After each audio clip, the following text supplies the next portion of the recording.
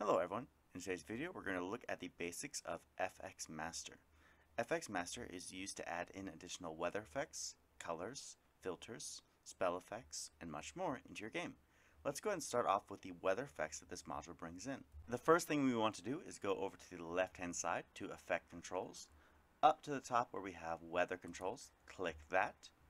And here we can adjust lots of different options, such as adding in rain.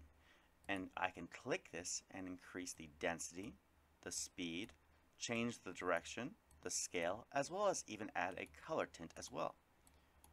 After you have everything that in the way that you want it, you just click the box and click Save Changes, and the map will change to show the rain coming in.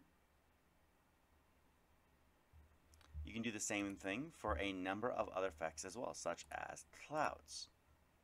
I can have, if I want, pink clouds, or let's say purple clouds, rolling in.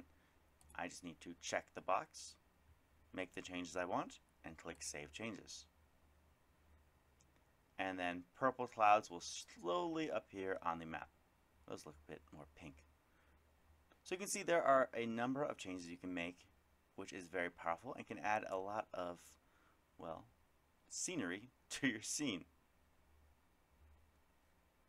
If you like a particular setup for weather and you find that you're using it very often, you can click here at the top, Export Weather as Macro. That will create a macro which you can find in your macro folder, and then with one click you can have that same weather effect come up all at once. Let me show you how that works. So down here is the exported weather. If I click it, the scene I just created with the pink clouds and the rain will come in right away. So this is very useful if you find yourself using the same weather repeatedly. Next, let's take a look at how you can change the color tint of your scene. So over here, you can go to Colorize Effects, click the Tint button, and change the color as you desire. This particular scene, I want to give it a light green feel, so I'm going to select that and then click Save Changes. And we can see the scene slowly shifts to a light green, or more of a rainforest green. When you are finished, you can just uncheck the box Tint, click Save Changes, and your map will revert to the way it was before. FXMaster additionally comes with a number of other filters as well, such as an underwater filter, a predator filter, an old film filter, as well as a bloom filter.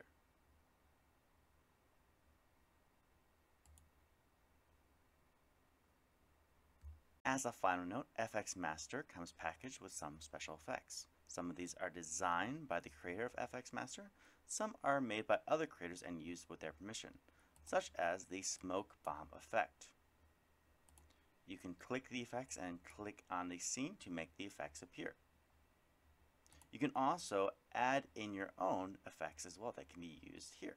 So if you have downloaded any of the other content packs for animated spells, you can add those in to the FXMaster pop-out window right here.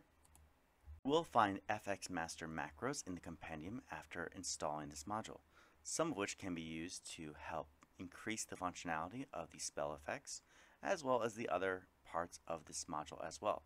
Let's take a look at the macro cast spell. Looking at the macro cast spell, we can see this line here is pretty important. This line is referencing the web M of one of the animated spells. You could change this line and play around with it and see how it works with other spells as well as changing some of the other features of this macro, but I will not go too into depth about that right now. Let's see how this macro works. Save. Right now I'm targeting the wolf. I have selected the hobgoblin, and I'm going to click the macro cast spell on my macro bar. We can see a line of acid shoots out at the wolf as I click the macro. I hope this video has been helpful. Let me know if you have any questions or comments down below. I will help as much as I can. Thanks everyone.